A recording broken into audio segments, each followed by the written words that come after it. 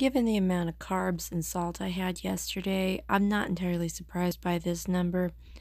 I'm just glad it's still below 140, and if you look on my left foot, that's where I hurt myself on the back door last night.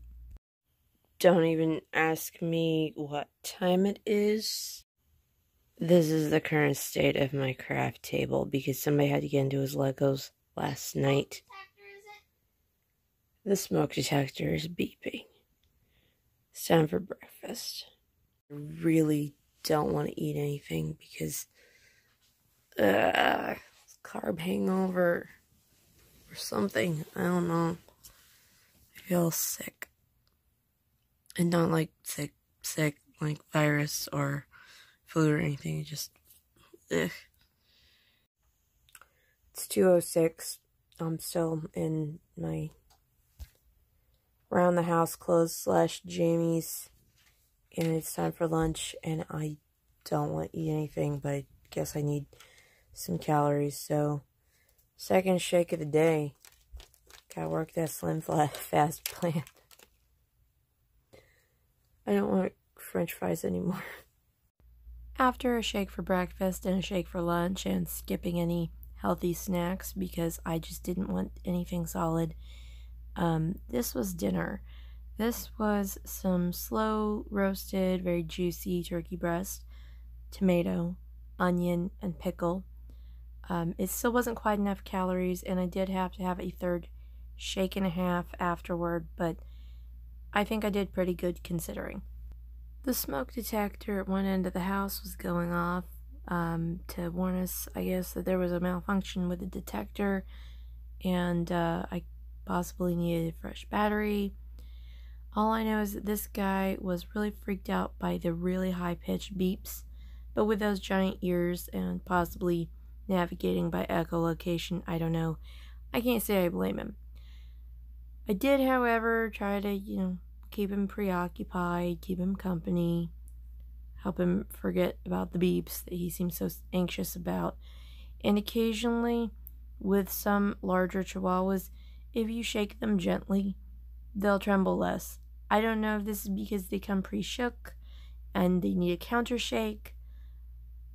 This guy doesn't seem to mind, certainly. Although, yes, I did try to distract him quite a bit.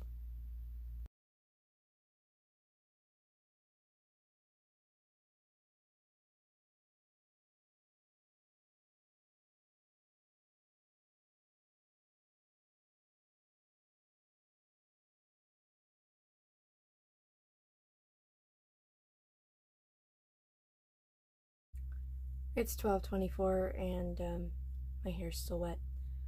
Yeah, but hey, different pajamas, so that's good.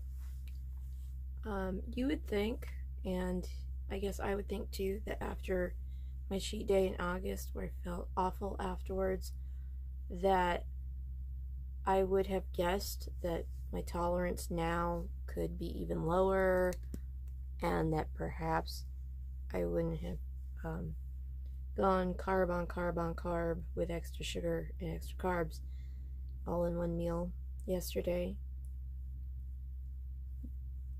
The thing that gets me was, not only was that stupid, I was pretty sure I knew that was stupid when I did it. So lots of water today. I don't even know if I can say staying close to my usual diet because I wasn't eating what I usually eat. I got my calories up over 900, but that's all I could stomach. And I actually had to take some meds I usually use for anxiety because I get severely nauseous with the anxiety. It wasn't so much for the anxiety as it was for nausea. Yuck.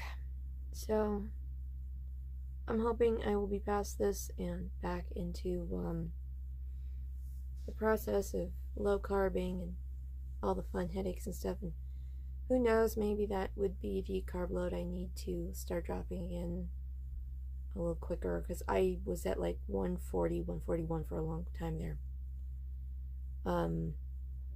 Although I don't have as much to lose now, so I don't really know what's going to happen. I mean, that could work either way. I may have set myself back. If I did, you know what, worth it. This is certainly enough to show me what I'm going to have to expect when the holidays roll around. Despite being pretty well stationary all day, I didn't do much reading. I watched a bunch of episodes of King of the Hill after my youngest was done with his schoolwork.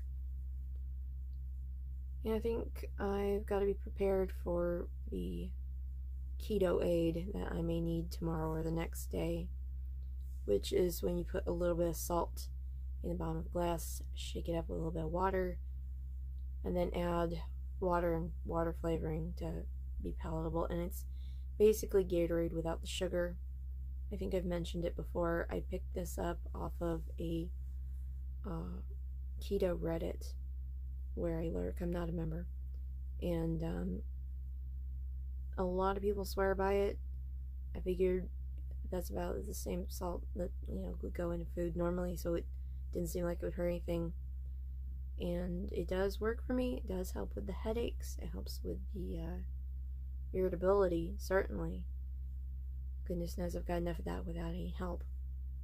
I don't know where that stands, where medical professionals would advise, but my understanding from the folks who know a lot from the science side of things, and of course, you know, you should really do your own research. Well, my understanding is that due to the low amount of sugars in your body gets used to not having that sugar available and dehydrates a whole lot faster. Water will circulate through your body a lot faster because it doesn't have the sugars holding it in. So you need the salt to kind of take up and help with that. But of course I could be mistaken on that, and please never take medical advice from me on anything. I'm only taking responsibility for myself in this, and I strongly recommend other people research anything they're going to do very carefully. Look for several different sources. Look for legitimate sources with actual biology and medical science involved, because you can do a lot of damage without even thinking about it if you're pulling the wrong stuff. And there are horror stories out there, and I would hate for anything I say to take anyone down a wrong path. So if I talk about what I'm doing, that's specifically for me. Very careful about it. You know, aside from that junk food binge last night, I guess. And yeah, that wasn't even a binge. That was normal portions for somebody my size. It's just what it was that I was eating was so awful. And it's not even that awful if you're still used to carbs, but it's been since July 1st that I've tried to cut like as much carbs as I can get away with. I've lost my train of thought as usual. That's okay. Yeah, I'm tired. I think that's it for me on my call-in night. I didn't sleep very good last night because I was up really, really late and couldn't really function well this morning. So, I'm going to try to do better tomorrow. I'm going to try to eat actual food for lunch. I'm going to try to stick to as few carbs as possible, carefully, to try to kickstart things back into gear, as I'm pretty sure it's going to take a couple of days for me to recover from the fried chicken and fries and cake. And I am so glad I didn't do what I was tempted to do and have a root beer with it, because I was this close. And I think that might have just, you know, there you go. Pseudo diabetes for a couple of days. I'm not sure what would have happened, but I'm pretty sure it would not have been very pleasant. Probably worse than what I'm feeling right now. So that is it for me for tonight. Thank you for sharing my day with me.